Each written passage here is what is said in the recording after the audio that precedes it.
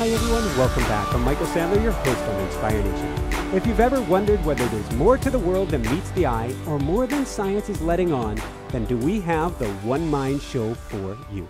Today I'll be talking with Dr. Larry Dossey, an internal medicine physician and the former chief of staff of Medical City Dallas Hospital. He's the author of the New York Times bestseller Healing Words and 11 other books, and a new personal favorite of mine, or consciousness favorite of mine, One Mind. And that's what we'll be talking about today, about how our individual mind is part of a greater consciousness and why it matters. That plus we'll talk about coyotes and bobcats, MASH units and helicopter crashes, cosmic soup and frothy fractal boundaries, bison on the plains, Bobby the collie, what in the world happened at Evans Corner Drug, and why God won't drive flies away from a tailless cow. Gotcha. So welcome to the show, Larry. Are you ready to shine? That's quite an intro, Michael. I really appreciate it. Yeah, I'm ready to roll. All right. And a mighty woohoo for having you on the show. So Great. Before we dive right into things, I've got to ask, what initially drew you to the concept of One Mind? Well, as they say, I was sort of drug kicking and screaming into thinking deeply about this idea. For one thing, I was faced with some what we call precognitive dreams, dreams of future events during my first year of practice of internal medicine in Dallas, Texas, many years ago. I knew that you could not see the future. You couldn't experience things before they happened. None of this made any sense. But what happened was that I had some very vivid dreams, what I would call one of the most vivid dreams in my life. I dreamt of a very complex clinical event that would play out the next day. And when it actually did happen, I was absolutely unnerved. I found this very upsetting because I was a typical physician. I'd been trained to know with beyond any doubt that things unfolded sequentially. You couldn't apprehend or know things before they happened. But there it was. I was faced with two more of those experiences within about a month. And by the time this had ended, I knew that I had to reevaluate my worldview. Things obviously were playing out in ways that I had considered impossible. You know, it's hard to turn away from those sorts of things when they hit you in the face like that. I did not shy away from them. I embraced them, and I began to educate myself about other ways of thinking about the role of time and space in our lives. And so that's the short version. So if I pull on the thread of the sweater of your past view of consciousness, you had kind of an early seed, which I think predisposed you to looking at things a little differently or a little non-local, which is a twin brother. Exactly. You know, I'm glad you brought up this term non-local because this is central to the way experiments are playing out these days in a field called consciousness research. For our listeners and viewers, I think it's just helpful to say that non-local is just a fancy word for infinite. And if they hear us using that term with respect to the mind, then they may know that non-local mind is just what we mean by infinite mind. And if mind is infinite in space, then it's everywhere in space. It's omnipresent. And if mind is infinite in time, it's everywhere in time, meaning that it's immortal and it's eternal. So this may sound like a complicated concept for people, this non-local mind stuff. But really, it's fairly simple when you boil it down to its basic elements. So would you mind, I'm very happy for that clarification. Would you mind if we went back a little bit and understood a little bit of the relationship and you and your twin brother and how that planted a seed? Well, there is an area of research that has been going on for about 30 years called telesomatic events. This is a term that in Latin means just the distant body. This was relevant to me because I am an identical twin, and my brother and I obviously have distant bodies, But where this gets to be very interesting is that we have long shared feelings, even physical symptoms at a distance, as if there's only one body that's feeling them, but we both sense them, we apprehend them. Again, Michael, this is supposed to not be possible. You know, this has become even more personal to me because I'm married to a twin. Mm-hmm. And my wife, Barbara, and her fraternal twin have had these experiences all of their life.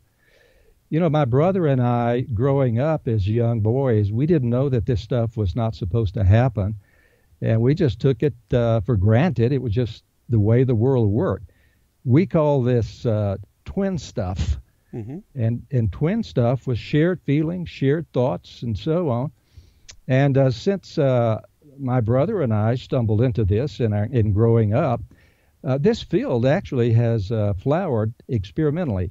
There are all sorts of studies now that have been done in identical twins, and we know that about 30% of identical twins experience these simultaneous feelings and thoughts and so on at a great distance.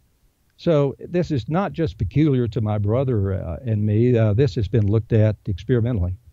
So let's go from there. We'll go to, thank you for sharing on that. We'll go to the beginning of the book because it kind of touched a chord in my own personal life, which is if I want signs and guidance from what I call the universe, I go outside and I tend to get them from the animals here, there, or elsewhere.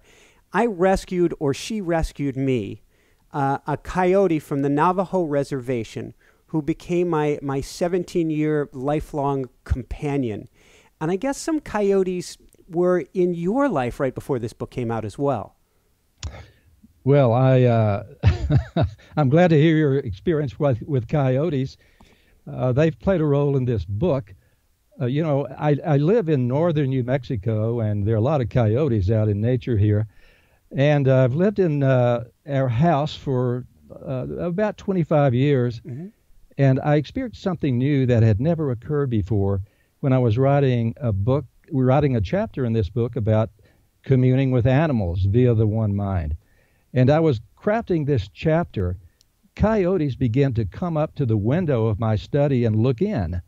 And first there was one, but eventually there were three who would come, and I didn't know what to make of this. And then I thought, it seems like they're listening in as I'm writing this chapter about the communion between humans and animals via the one mind. I actually thought that they'd come to check up on me and make sure I got it right, and I still find that a pleasing thought. But this had never happened before, and after I finished crafting that chapter, they disappeared, and they have never come back. So this could be just one of those things, coincidences, you know, as skeptics like to say. But for me, it had deeper meaning. I can see that. So let's talk about chapter 1 of the book. You talk about Wesley Autry, January 2nd, 2007, doing something that most of us would never dare, dream, or think about doing. Well, Wesley Autry was a 50-year-old Navy veteran who did carpenter work in New York City. And he was going to work one day and was standing on a subway platform when he saw a young man about 20 years old have an epileptic seizure. And this young man fell off the subway platform onto the tracks. And Autry did something instinctively. He jumped onto the tracks with the man and tried to lift him back up onto the platform, but he was too heavy. He couldn't manage it. And so here comes a subway train. And it's clear to Autry that if he abandons this young man, he's going to get crushed and killed and run over by the subway. So what Autry did was to put him in between the rails in the little depression between the subway rails and cover him with his own body. The subway train could not stop in time, and 3 cars passed over these 2 men before they could bring the train to a halt. Overnight, and I'm sure some listeners will remember this became headlines, and the next morning this guy appeared on the major talk shows on television. But the question was from everyone, why in the world would you risk your life? You're a black man, he's a white man. Why would you give your life for somebody you've never met, you'll probably never see again in your life? And he said, well, I just thought it was the right thing to do. There was no hesitation at all. I was stunned by this.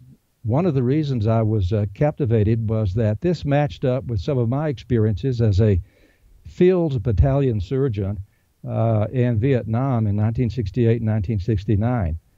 I was actually faced with situations like this, Michael. Mm-hmm. One of them, with which I related Wesley Alter's experience with, was when a helicopter crashed close to my battalion aid station out in the field. And the usual thing is that the helicopter explodes and the pilot's killed and burned up. Well, without thinking, I rushed into this downed helicopter scene with one of my medics, and without thinking, without any hesitation, cut this pilot from the seat straps and drug him away from the helicopter. Fortunately, the thing did not explode, but I was faced with questioning my own sanity. I had no idea why I would do that. You know, biologists tell us that we're supposed to never risk our lives to save someone who isn't in our close kin group. We're supposed to, perpetuate our own genes, and saving somebody you've never met is not exactly the best way to do that. So after I came back from Vietnam and began to think about that, I came across a description by the mythologist Joseph Campbell, who said, in describing heroic events of that sort, he said, it is totally irrational for people to do that. The only reason they do is that at the decisive moment, when they risk their life for the person, these two people are so fused, so united and integrated in their consciousness that there's not a question of this guy rescuing this person, because they are not two people. These people are united at a level of consciousness so intimately that there really is only one mind operating in those moments, so that the person who is doing the heroic action is not rescuing someone else. Essentially, he's rescuing himself because of the fusion of consciousness. Well, from my own experience, I thought, this explains exactly why I did that. And I felt, sometimes you're faced with an explanation, you know immediately that there's truth in it. This was my feeling about Campbell's explanation for these sorts of events, and I think that was exactly what was happening when Wesley Autry leaped in the subway tracks and covered this young man with his body and essentially saved him. You just hit a nerve with me, because I've had two near-death experiences, and the first one was on rollerblades when a father teaching his baby how to walk stepped out in front of me on a bike path. He didn't know it was a bike path. And I somehow threw myself up and backwards to stop myself from hitting the baby. Yes. I did not think about hitting. I've spoken about it in the past as if it's a conscious decision. There was no decision. It was it can't be instinctive, because instinctive, it's just such a mind bender, because it blurs everything, is the best way to describe it. It completely blurs, and you're doing something without even know you're going to do it. Right. Well, I think that's exactly right. And if you look at events where individuals get rescued, this is not confined to human beings. I collected a whole bunch of stories that went into this chapter in the book, and I found that people would perform like this in rescuing animals that were drowning or animals in trouble. I have a bunch of stories where animals actually do the same thing to other animals. And there are all sorts of stories out there where animals do this in rescuing humans. These things are so common, these stories usually don't even get reported anymore, but there's a huge backlog in them, and I think the same dynamic is working in all possible combinations. I think this is indirect evidence for the operation of a unified consciousness, which under certain situations, there are no boundaries between individuals. The boundaries go away, and we are connected on certain levels of consciousness. What can we learn from Schrodinger? Well, we to all shift have gears radically here. Yes, I'm glad you bring up Erwin Schrödinger, one of the great physicists of the 20th century. He was awarded the Nobel Prize in Physics in 1933 for what we today call the Schrödinger wave equations, which lie at the heart of modern quantum physics. Actually, he's a hero of mine because he was one of the most prominent scientists in the 20th century who endorsed the concept of the one mind. He just flat out said in his writings, the idea of multiple minds is an illusion. He said, in truth, there is only one mind. I don't think you can put it any more forceful than that. I'm interested in his views because a lot of people say this idea of one mind is just something that, California hippies thought up back in the 80s or 70s, and no good scientist would ever endorse this crazy idea. Well, that's just simply wrong. He was one of the most prominent physicists in world history, and he came out emphatically and without reservations for this idea of the one mind. I must add also that he's not the only physicist who went in this direction. More recently, David Bohm, the great physicist, also endorsed this idea that there is a common consciousness and only one mind existing among people. And he went so far as to say that if we don't see this, it's only because we are blinding ourselves to it. What would Einstein have said? Well, Einstein had this idea that consciousness does make tremendous differences in terms of unity between people. He certainly was of the idea that we need to get over this idea of the other, someone who is different from us, who doesn't share our worldview, our religion, our spiritual views, and so on. He was not so emphatic, however, as Schrödinger and Bohm, but he was in the ballpark, I'll say. Yeah, from what I understand, spooky action at a distance drove him insane.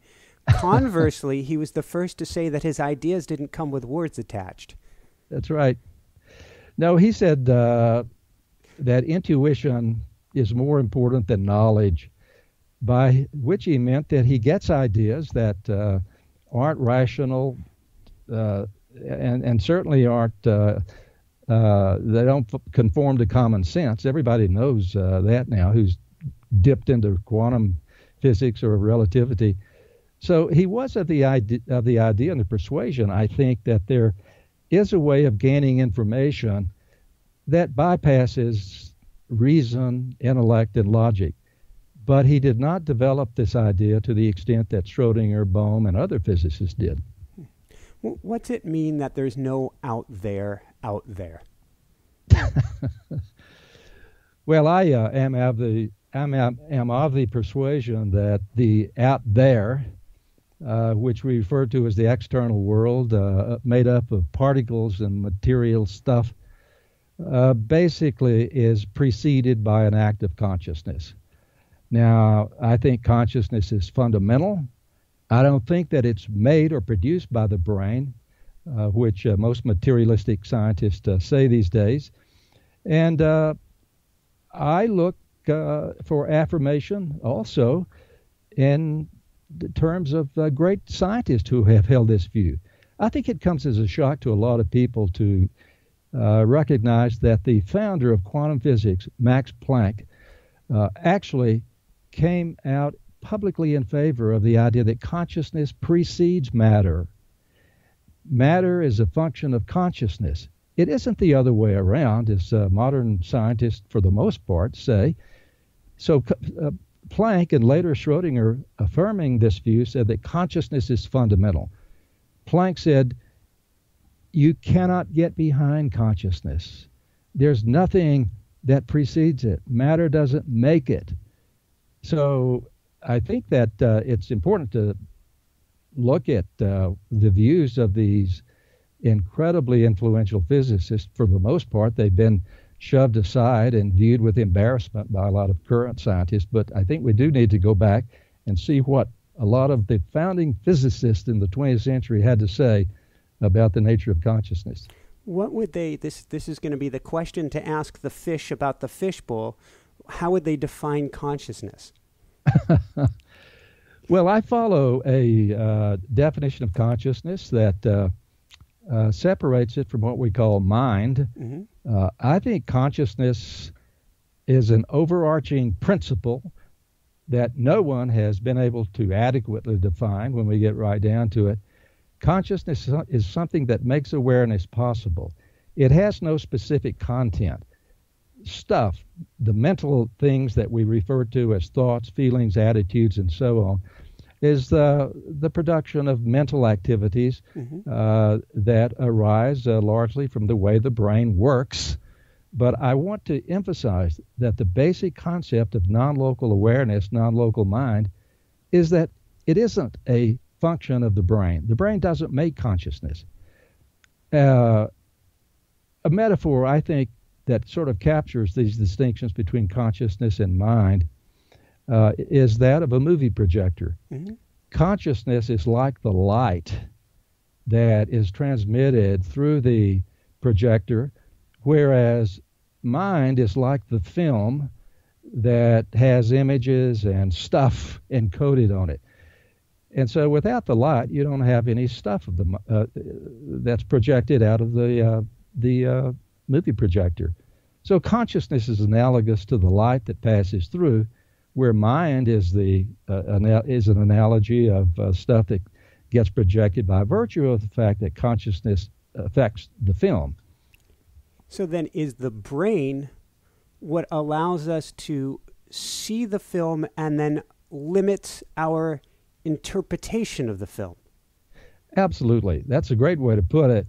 In my view, the brain modifies and transmits and actually distorts in many cases our emotions, attitudes, and so on. Everything that we think isn't valid. We think up illusions as well as truthful things.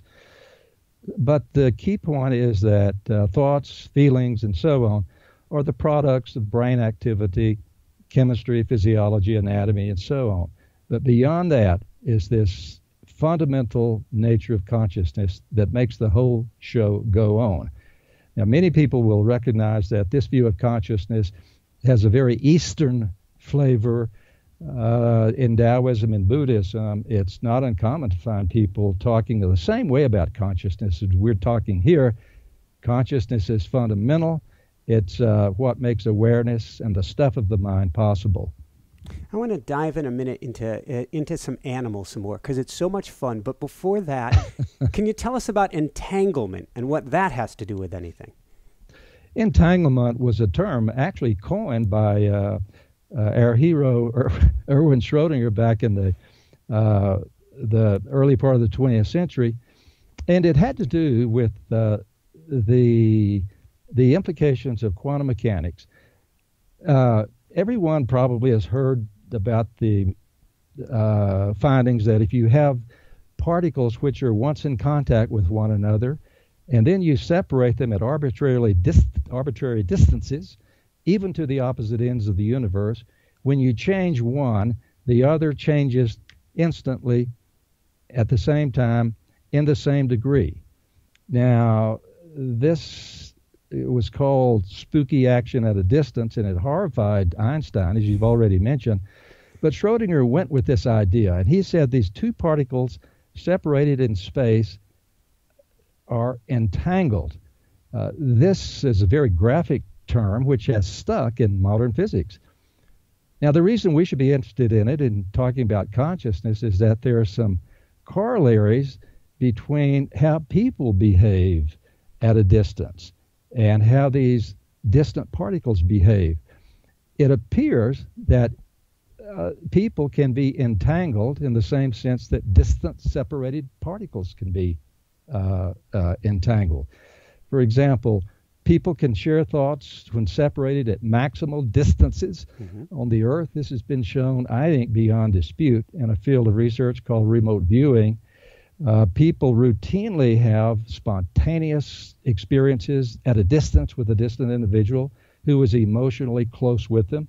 We've already mentioned how this operates in identical twins, but it also operates between non-twins who are emotionally connected with one another deeply when they are at a distance.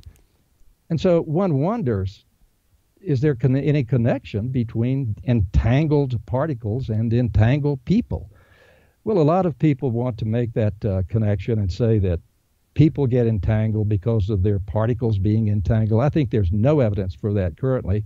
It may turn out that you can explain human entanglement through entangled quantum particles, but that's too early to say. The fact is that people are entangled for reasons that aren't clear, and this is one of the background ways of thinking about how one mind operates. I think we've all had the experience of thinking of somebody, and then the email or the phone rings, and we know who it is before they pick it up, and we just kind of poo-poo it. Oh, well, yeah, that's a funny coincidence. I thought it was going to be John calling. I haven't spoken to him in 15 years. So what are a thick, frothy, fractal boundaries in our mind? Well, this relates to the idea of fractals, which maybe we shouldn't get too deep into fractals because we'd probably lose all of our viewers or listeners.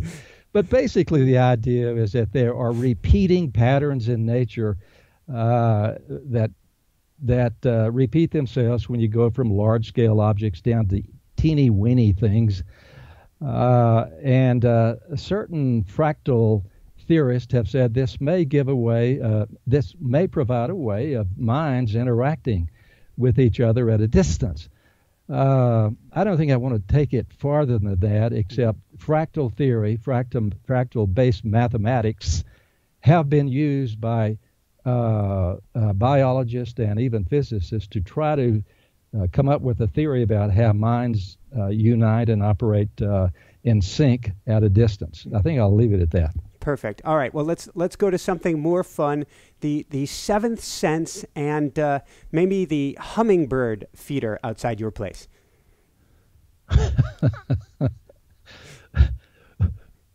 Well, I play a game with the hummingbirds around here. You know, I try to get on the same vibe or the same wavelength with them and ask them to come in response to my thoughts. You know, this may be totally an illusion, and I've never carried out a scientific test of this, but it seems to me that we can communicate in a certain way in terms of their coming in response to my thoughts. Now, this may sound crazy, but this essential experiment has been replicated not in humans, but in other life forms, particularly animals, dogs, by Dr. Rupert Sheldrake in Britain, who has written a book about animals that know when their owners are returning. Mm-hmm. Everybody has seen dogs go to the door and wag their tail and eagerly anticipate when their owners are going to show up. He has tested this when the owners are miles and miles away without any sensory connection at all. And when the owner begins to intend to come home, regardless of how far away he is, the animal goes to the door and anticipates through his behaviors the arrival of the owner. There are videos of this. These have been replicated by other observers. It seems to me to be indirect evidence that we share some sort of knowing with people other than humans. How about people staring at us and us knowing and taking and turning? There's a rich experimental database now showing that when people do stare at someone else, even through closed-circuit television hookups, that the person who is on the receiving end of the stare has an increase in some sort of autonomic activity at the moment the person begins staring at him or her. This is one of those instances that people can relate to, I think. Everybody has looked around at a restaurant and seen the person staring at them, or in lanes of traffic, looked over and their eyes meet. I mean, this is an extremely common phenomenon. So I think this is indirect evidence that maybe we do pick up through mechanisms that aren't fully explained on the thoughts and intentions of other distant individuals. I'm particularly interested in the closed-circuit television aspect of these studies because you can't fake that. Mm-hmm. Can you explain that in a little more detail? Well, there have been any number of, I'd say scores of repetitions of this setup. A person is in a room, and let's say across the campus is another person, and one of these people has a closed-circuit television camera beaming the image back to the person who's going to do the staring. And so at randomized intervals, the person doing the staring will just stare at the closed-circuit television image of the distant individual. And at that time, there are monitors looking at skin temperature, autonomic conductivity of the skin, and that sort of thing. And the physiology of the distant person who's being televised begins to change at the moment the distant individual begins to stare at this individual's image on the screen. These are randomized trials. You can't fake it. These individuals don't know. The individual in the receiving end doesn't know when he or she is being stared at. And there's a correlation between the intentions of the starer mm-hmm. and the physiology of the person being stared at on the television screen. I love it. Let's go from there to rats and how in the world did you rehabilitate your relationship with rats? There were these studies done where the rats are given a choice. Their comrade in arms is locked up and can't get out. And the rat is given a choice. Right. You can take it from there if you want, or... Well, the rats love chocolate. Who wouldn't? I know, the smart rats, right? And so the rat is given a choice of freeing a fellow rat who's in a tube and can't get out, or he can respond to the chocolate that's offered over here. And these rats are so empathic that in spite of this innate drive to eat chocolate, the rat will choose to free his partner, and they will both go eat the chocolate together. Now this blows your mind about how selfish these animals are. They don't think, they don't have empathy, and so on. But this was an academic study that has been heralded as showing that animals as primitive as rats have an inherent empathic, compassionate place in their being. If this wasn't so, you would expect the rat just to go for the chocolate and to heck with the rat who's trapped in the tube. But that doesn't happen. It looks like a human response, a display of empathy and compassion. And I don't know if you want to use the word love in describing this. Okay, let's do it. Well, it sounds, you get, people used to say, I don't know if everybody says it anymore, the only reason your dog or cat, quote, loves you so much is because you feed them. Yeah, right. And there's this chain of thought that, the animals, our pets, our dogs, and our cats are really training us to feed them, and we're just hooked on doing that. So this is all stimulus response, and we don't need to get excited about things like empathy and caring and compassion. So I think these rat experiments really call that view of animals into question. I see no reason why we ought to confine things like empathy and compassion and love to human beings. I think the evidence for common consciousness, which I've tried to bring out in this book, sort of blows that idea out of the water. We do exchange feelings and thoughts with not just other people, but with animals, even beyond our beloved pets, our dogs and cats. An example that impressed me, we talked about earlier, was the connection with the coyotes. I don't have any trouble thinking that we were on some sort of communal wavelength going on there. So I hear Tina Turner in my head right now, and she's saying, what's love got to do with this? Well, I think Tina was right on target. If you look at these experiments in which people link up with each other via thoughts or emotions, feelings, so it's almost always the case that there is some deep emotional component in so many of these cases. For example, the identical twin connections at a distance.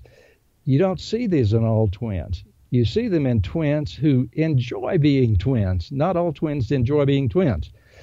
And if you unpack that, what that means is that there's a really strong, empathic, loving connection between these two twins that share these thoughts and feelings at a distance. I see this in the healing experiments that I've looked at, where one person uses intention and compassion to try to improve the biological state of a distant patient who may be in a coronary care unit or in some other medically critical situation. If you look at how healing operates between people, it is almost always the case that love, compassion, and empathy play a huge role in the response of the person who is in need.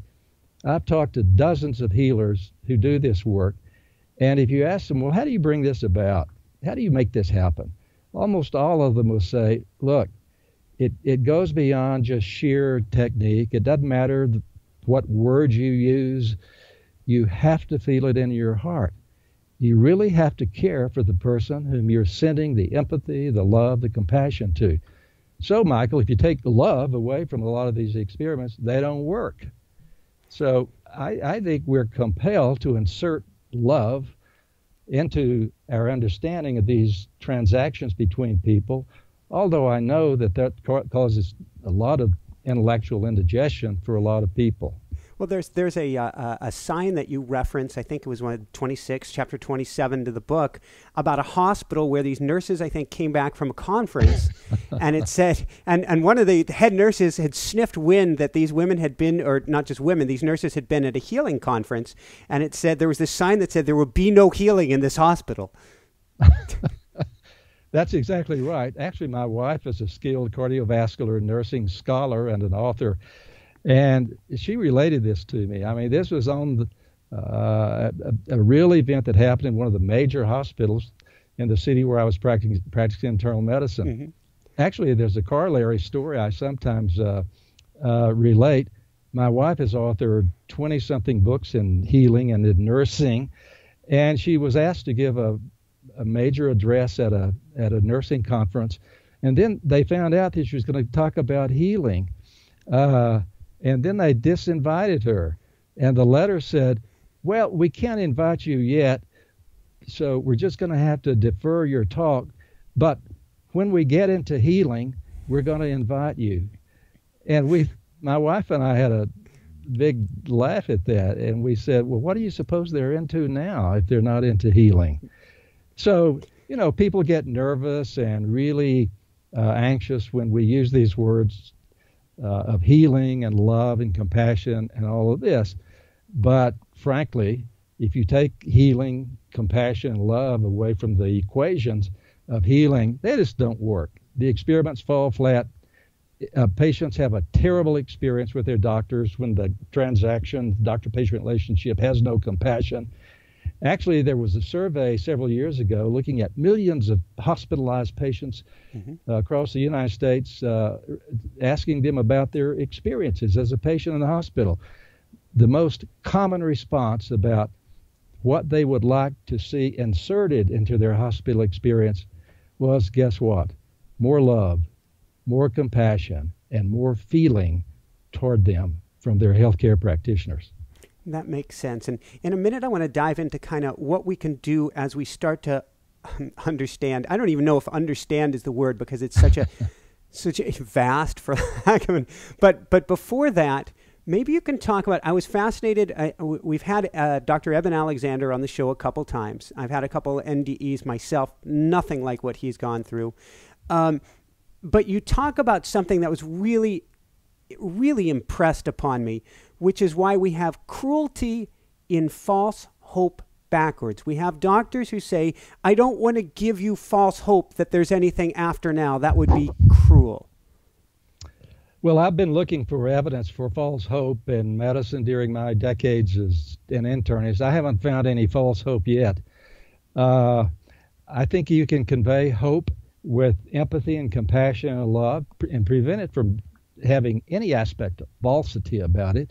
I'm not sympathetic with people who think they have to be retiring and remote and cold toward their patients out of fear of delivering false hope. I think that's insane. Patients can sense when compassion and love are being extended to them, and when they do not sense that, they do not heal well at all. So I think that we need to restore empathy and compassion and love in the medical schools if we're going to merit the title of being a healer. Now, actually, this is not a far-out suggestion. There are many medical schools now, top-tier medical schools on the West Coast and the Northeast, who have introduced empathy training courses for medical students as they go through medical school. This is a tremendous issue in medical education now. There's called an empathy gap, which medical students run into in their third year of medical school. And even though they will tell you that they went to medical school in the first place because of the desire to help people, to deliver empathic, compassionate care, something happens in the third year where this empathy seems to be drained away. No one has really figured out what this is due to, probably a lot of the stress of just being a medical student. But the reason that empathy is being reinserted into the curriculum in many medical schools is because without it, patients do not do well. So there's no way for us to weenie out in medicine of acknowledging the importance of empathy and love in healing. What is consciousness are you getting from, you cite so many examples in here and also studies and people like Dean Radin. We've had him on. I still can't pronounce his name right. Sorry, Dean. Dean Radin? Uh-huh. Yes, Dean Radin, about life after life. Well, it's interesting you bring this up because just this morning I had a phone conversation with Dean Radin, and we talked about some of these issues. The life after life issue should be a part of the national conversation in our culture. The reason is that by now 15 million Americans say that they have had a near-death experience. Mm-hmm. Now, the most common description of what this is like for people who come back and tell us about this is that during this experience they felt united with all there is. They felt no separation. They felt a deep sense of connectivity with all of creation, the universe at large, and so on.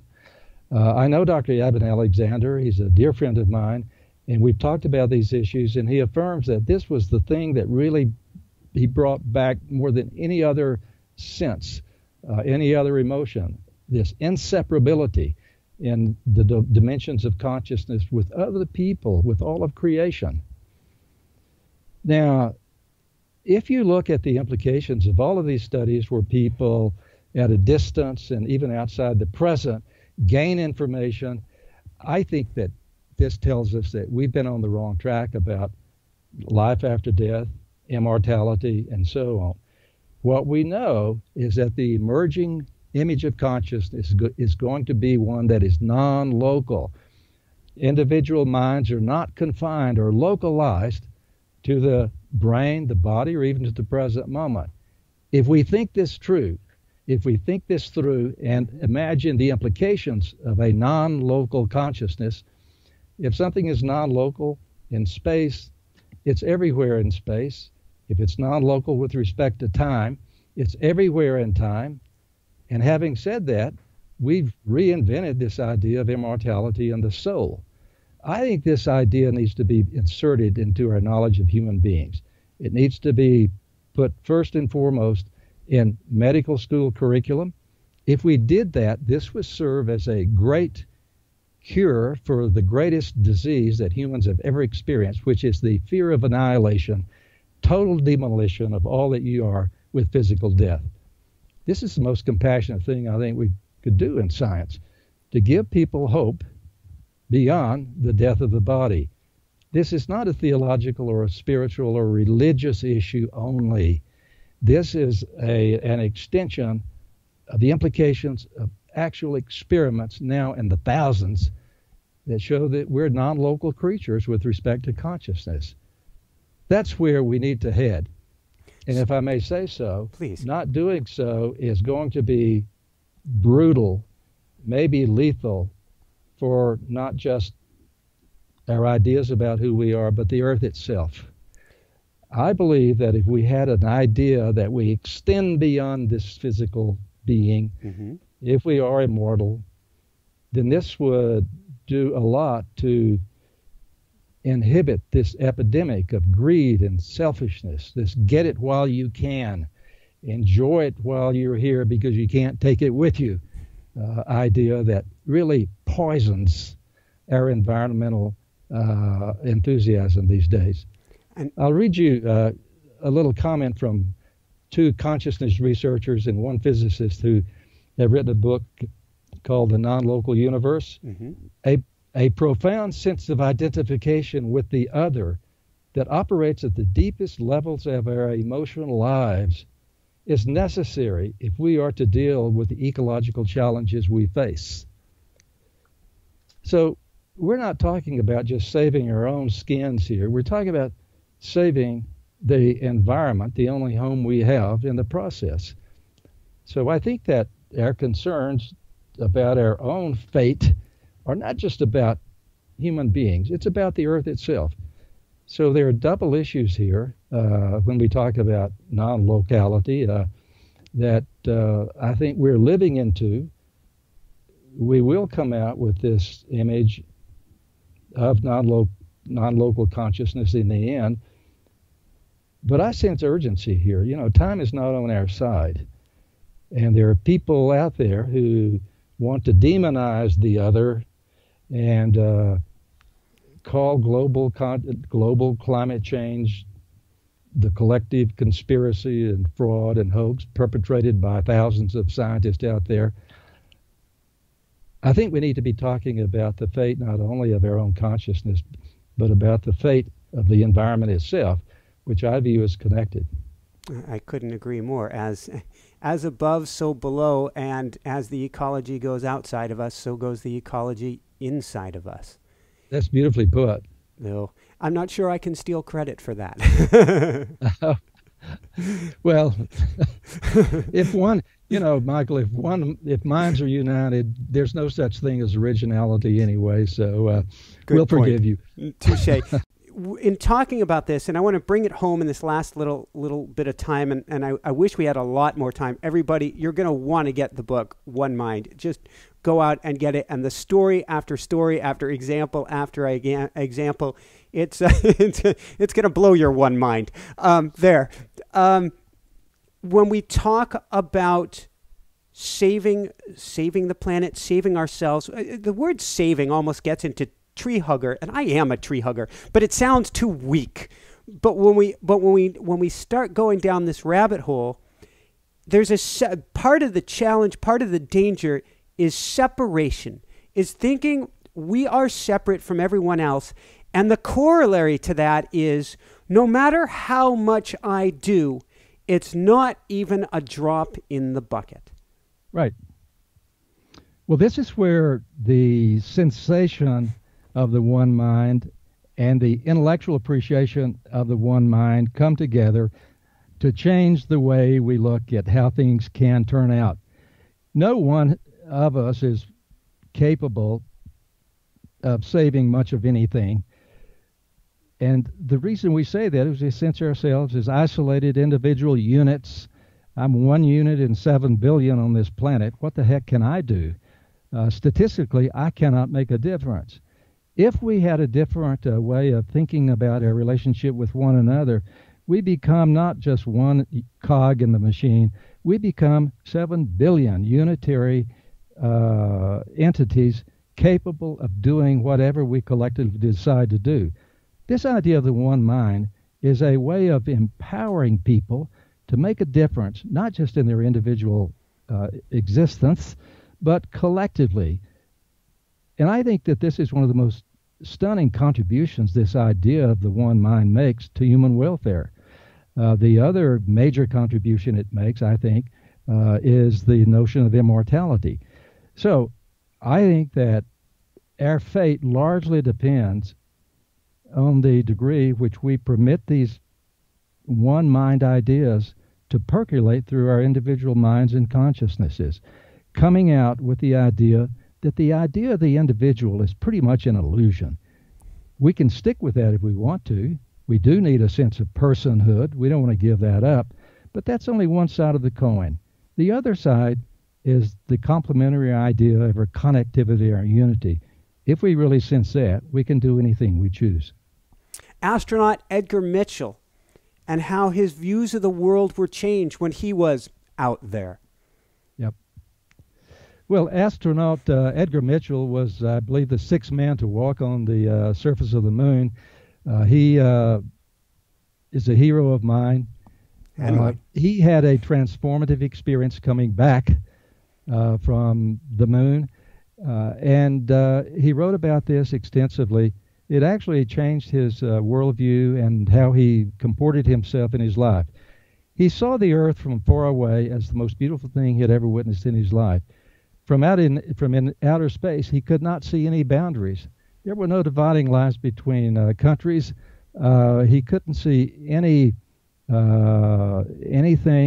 except the Earth as a whole. And he went on to talk with other astronauts and cosmonauts, and a surprising number of them had the same sort of feeling.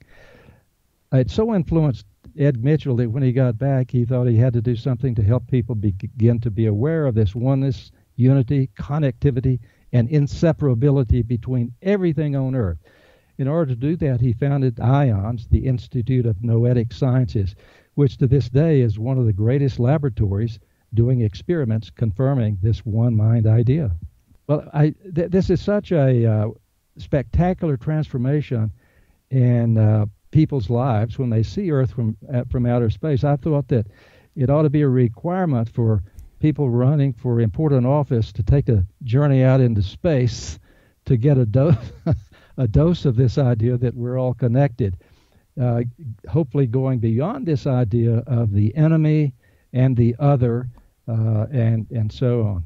I often think of, in reference, Carl Sagan's pale blue dot of what we looked from, I think it was Voyager, from the edge of the universe. We're all just part of this one dot. That's it. We are all one. Oh, I totally agree.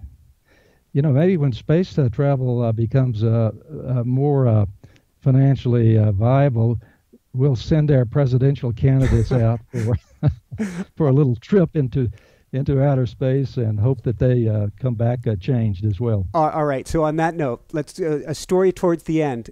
Gandhi and a gentleman who came up to him having to do with, well, Gandhi, I guess, is starving to death at this point for peace, and a gentleman who came up to him.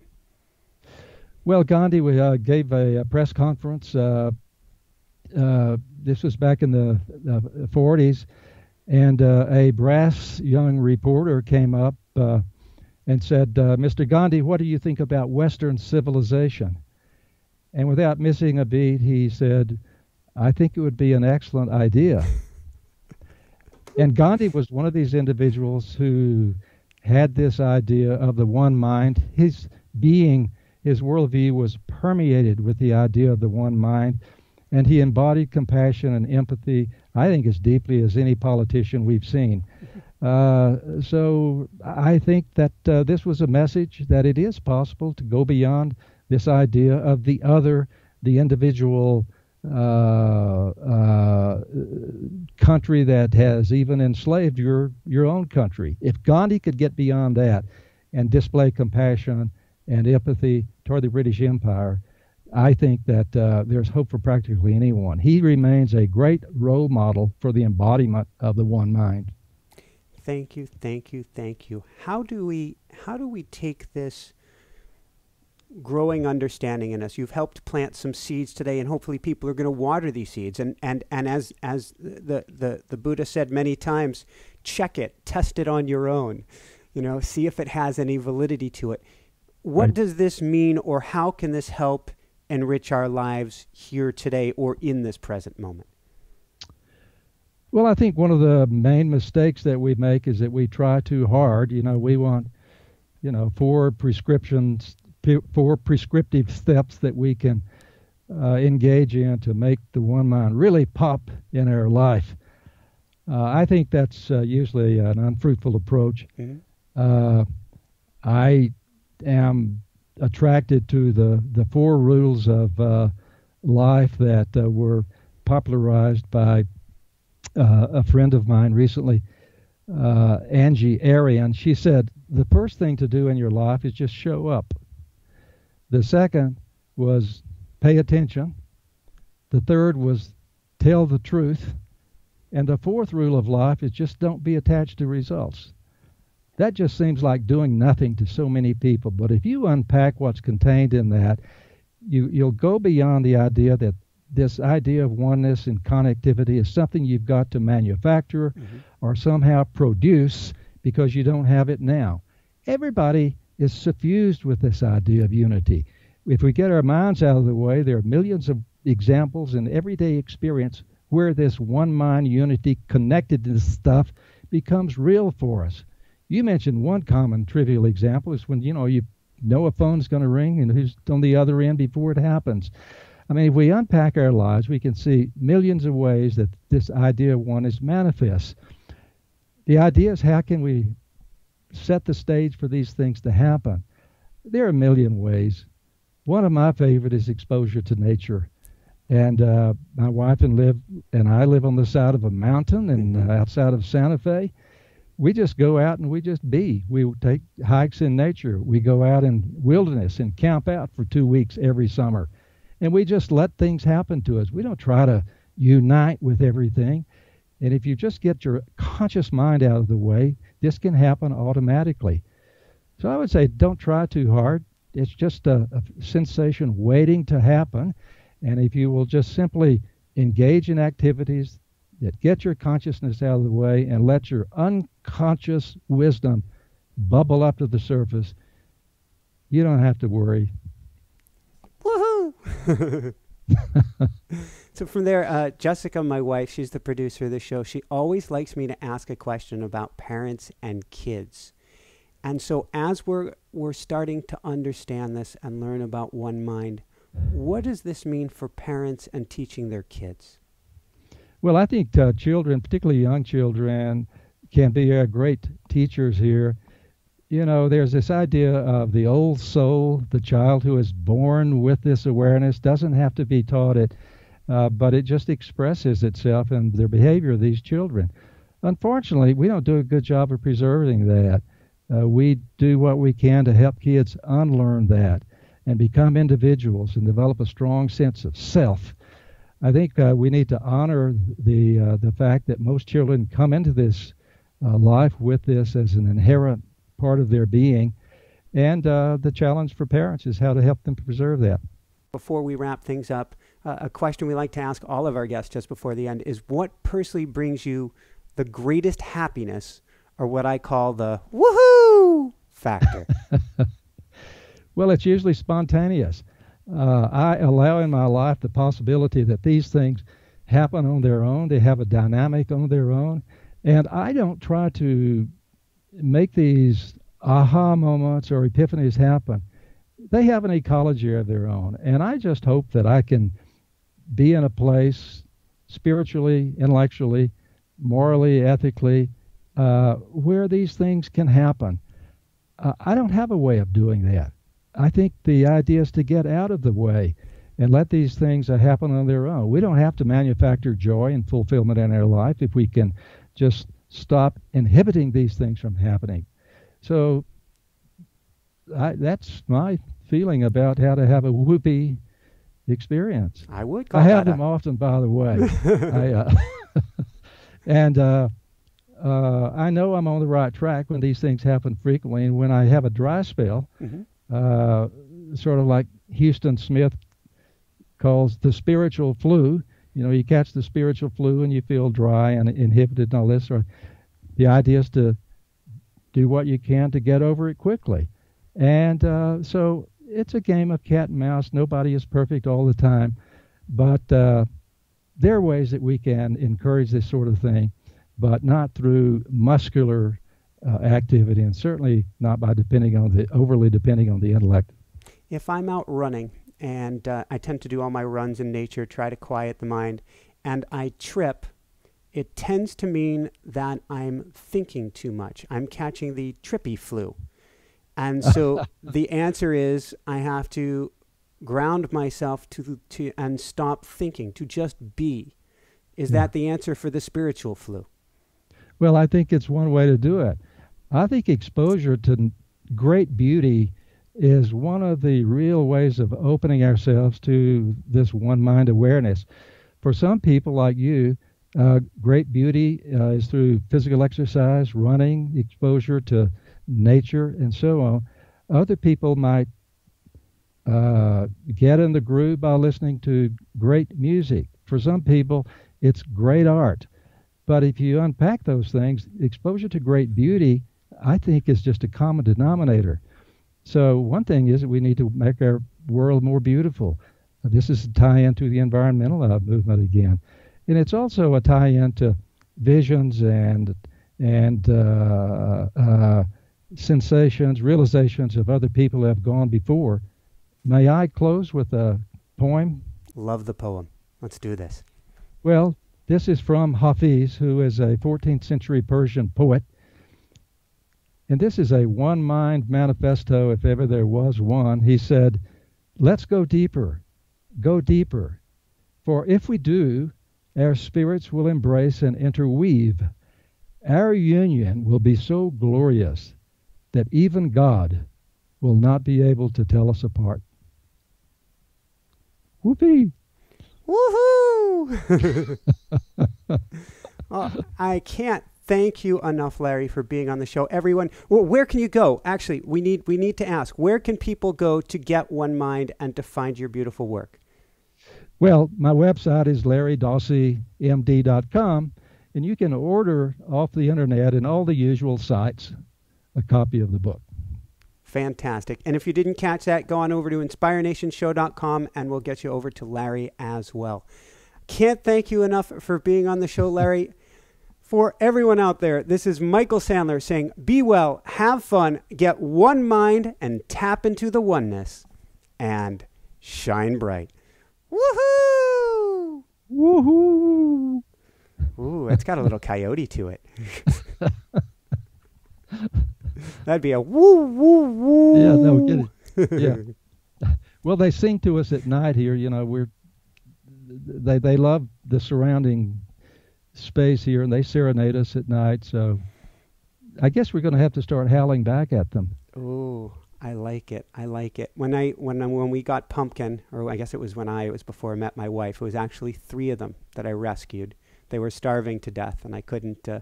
Their mama had been starving to death, and so for a few years before 2 of them went to a very good home, I had 3 coyotes raising me. Oh, wow. Wow. Well, you do not raise 3 coyotes. No, really. But they are. You're great, Michael. Thank you, Larry. This has been really beautiful. Do it. I mean, nobody does this better than you do. I appreciate it. Thank you so much. Let me know if there's ever anything we can do to help on our side of things. We support you so much. We're obviously in this with you. We're all in this with you. Thank you. Thank you. Blessings. Hey everyone, thanks so much for watching. If you enjoyed it, be sure to like below. Also leave your comments. Have some real fun with it. Subscribe to our channel where you're going to get more great videos, more interviews coming up. And check out our website, inspirenationshow.com. That's where you'll find tips, blogs, information, videos you won't find anywhere else, and useful and helpful resources to really help you kickstart your life and to shine bright. Thanks so much again. Thank you for your support. Like, comment, subscribe. See the website. Thanks so much and have fun. Of course, shine bright. Woohoo!